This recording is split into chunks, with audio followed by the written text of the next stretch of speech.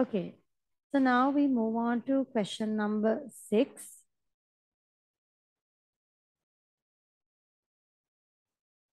Okay, so question number 6 in exercise 6B. A fair coin is flipped repeatedly until a head appears or 3 flips have been made.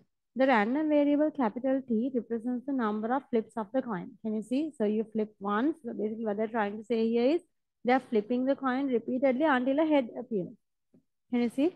So, so either you flip it once and immediately you get heads, which means you stop. Or you can flip it. Why do you flip twice? Here the random variable T represents the number of times you flip the coin. So you flip twice. What if in the event of what? If the first is tail and then the second is a head, and then you stop. And then how do you go for the third go? The first 2 times are tail, and the third is a head. Is that the only option? No, right? Because they are saying anyway they stop, regardless whether a head appears or not. You will stop. You will flip repeatedly. If you don't get heads, anyway you will stop in 3 goes, right? Do you see? Until 3 flips have been made. So in this last option, you could have 2 tails and 1 head, or it could even be 3 tails. Even 3 tails. Okay. Okay. So the experiment says that they are going to go only until 3 flips. This is the game. The game decides that at the beginning we have decided that we will only go for 3 flips. Maximum you'll go is 3 flips, not more. This is clear? Okay, so show that the probability distribution of P is this. Okay, they're asking you to show that it is this. Okay, let's get it done. So 1 flip. So T equal 1 means what? It means you simply get a head, right? Immediately you get a head, which means you're done. Okay, so let's write the probability. What's the probability of getting a head in a fair coin? Half. T equals 2. How do you get T equals 2? Obviously, first time you get a tail and second time you get a head. So tail probability is half. First you get a tail, that's a half, and again getting a head is half. So half into half is 1 over 4. This is clear. That's the only way to get T equal 2. Okay, to get T equal 3, as I just explained you a moment ago, there are 2 options. What are the 2 options? First is you could get tail, tail, head. Okay, so that is half into half, which is 1 over 8. The other option is tail, tail, tail. Isn't it? Because even if you get 3 tails, anyway you stop from it. Okay, so you get half into half, which is again 1 over 8. And what do? Since both of these options are valid paths, you need to add the 2 probabilities. So when you add the 2 probabilities, what do you get? 1 over 8 plus 1 over 8 is 2 over 8, which is 1 over 4. So can you see that we get this probability? So now you can make the probability distribution for T values. So T values can be 1, 2, and 3. And probability capital T equals simple T. For 1, T equal 1, the probability is half. For T equal 2, the probability is 1 over 4. For T equal 3, the probability is 1 over 4. So this is the probability distribution.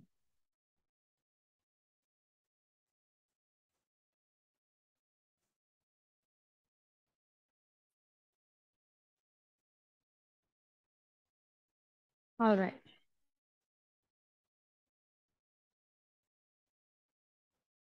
All right. So expected value of T in part B, they're asking you to find the expected value and the variance of T. So expected value of T is you take the summation. Normally we take like expected value of X is summation of the product of X into probability. So over here, since it's expected value of T, it should be the summation of T into probability of T. You multiply the T value with its respective probability. So the first T value is 1. You multiply with half. Plus the second T value is 2. You multiply by 1 over 4. Next T value is 3. You multiply by 1 over 4. So 1 into half is half. 2 into 1 over 4 is also half. 3 into 1 over 4 is 3 over 4. What is the simplified answer? 7 over 4.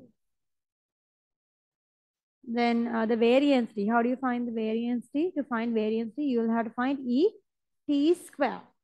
Because you recall the variance t equation, variance x equation, ex square minus ex whole thing square. So first you'll have to get variance, you'll have to get et square. So that is summation t square into probability of t equals to t. So t square means you square the t value. So 1, this is 1 square. So you square the t value and then multiply it with the probability. You don't square the probability, okay? You only square the t value. Plus the next one, 2 square into 1 over 4. Plus 3 square into 1 over 4. Can you see? You square the t value, multiply with the respective probability. So what do you get here? 1 square into 1 over 2 is half. 2 square into 1 over 4, that's 2. 4 into 1 over 4, that's a 1. 3 square into 1 over 4, that's 9 into 1 over 4, that's 9 over 4. How much does it simplify to give you? 15 over 4. So now we get variance t. Variance t equals to et square minus et, the expected value, whole thing square. And then et square equals, so we just found that's 15 over 4 minus expected value of t, that's 7 over 4, whole thing square. Do you agree? All right, so how much is the answer? 15 over 4 minus 7 over 4, whole thing square. What do we get? 11 over 16. So this is the variance of t.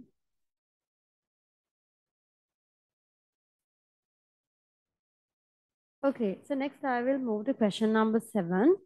The random variable x has a probability distribution given by, so the x values are 1, 2, 3, and the respective probabilities are a, b, and a. They are asking you, write down an expression for ex in terms of a and b. So how do you write the expression for ex? Expected value of x is, you multiply, you take the sum of x into probability of x, right? So let's multiply 1 into a, plus the next one, 2 into b, next one, 3 into a. Do you agree? We get here a plus 2 plus, a plus 2b plus 3a. So 3a plus a, that's 4a plus 2b. Do you agree? All right. And then, so part A, write down expression for EX in terms of A and B. That's done. Part B, given that variance X is 0.75, they are asking you to find the values of A and B. Okay. So how do you get the values of A and B? The first thing is you need to also make use of the fact that in a probability distribution, the total probability is what? In a probability distribution, the total probability adds up to 1. So you can write here a plus b plus a is equal to 1. This is something that we can just to make things easier. So I get here 2a plus b is actually equal to 1. So this is one equation that I can use. I'm trying to find variance x, right? Given that variance x is 0.75, they are asking us to get the values of a and b. Now, if you try it now, you know variance x is equal to, right? We know variance x is equal to ex whole thing, ex square minus ex whole thing square, right? Now, I think you can see if you try to get ex square here, you're going to again create another equation with a and b, right? And actually, when you use, when you get the ex square, ex whole thing square, you're going to square 4a plus 2b here, isn't it? And that's going to create a big quadratic equation in a and b when once you square 4a plus 2b. So instead of going down in that path, okay, let me give you some help here. So we can do something like this. We know ex is 4a plus 2b, isn't it? Now, what can I do here? I can take out a factor of 2. Can you say I can take out a factor of 2? What do you get here? And take 2 out. You get 2a plus b. Guys, who is 2a plus b? We know 2a plus b is 1. So which gives us here 2 times 1 and the expected value actually becomes 2. Can you see? So ex is actually now 2, which makes things a lot easier for us. So now other thing is I want to get the value of a and b. I want to create actually 2 equations. One equation for a with a and b is 2a plus b equals 1. I'm going to create the other equation by using this expression, but I need to know the value of ex square. So Ex square I will find in terms of the with the probable distribution. So Ex square, how do you find? It's summation x square into probability of x. So x square is, so you square the x value and the probability. 1 square into a plus 2 square into b plus 3 square into a. Guys, do you agree? You square the x value and multiply with the probability. So we get here 1 square into a is 1a, 2 square into b, that's 4b, 3 square into a is 9a. 9a plus a is 10a plus 4b. Guys, do you agree? 10a plus 4b. So this is the Ex square value. So everything is ready. All we need to do is to substitute that into this equation. Variance x is 0.75. Ex square, we just found it as 10a plus 4b. Ex, the expected value, as you can see, it's equal to 2 now because we got it. So it's 2 and it's square of 2, right? You have to square it. So 0.75 equals 10a plus 4b minus 4. Guys, so I'll take the minus 4 here as plus 4.75 plus 4 gives me 4.75 equals to 10a plus 4b. Can you see? So this can be our second equation. And now you can see that we have two equations that are easy to deal with because they are both linear simultaneous equations. So it's really easy to work with it. So now let's solve these two equations simultaneously and get the values of a and b. All right, so time to solve the equation simultaneously. I think one of the easiest things we could do here is to maybe make b the subject from equation 1 and substituting it to equation 2. Shall we? So if I take equation number 1, 2a plus b is equal to 1, which gives me b equals to 1 minus 2a. So let's substitute that value into our second equation. 4.75 equals 10a plus 4b. So 4.75 equals 10a plus 4 times be. So inside brackets 1 minus 2a. So 4.75 equals 10a plus 4 into 1 is 4 minus 4 into 2 is 8a.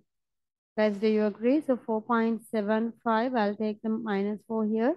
10a minus 8a is 2a. 4.75 divided minus 4 is 0.75 equals 2a. So a equals 0.75 divided by 2 is 0.375. A is 0.375. Let's substitute and get the b value. B is 1 minus 2a.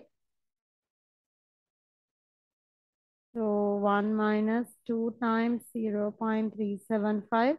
Twice of 0.375 is 0.75. 1 minus 0.75, that's 0.25. So this is the A and B value.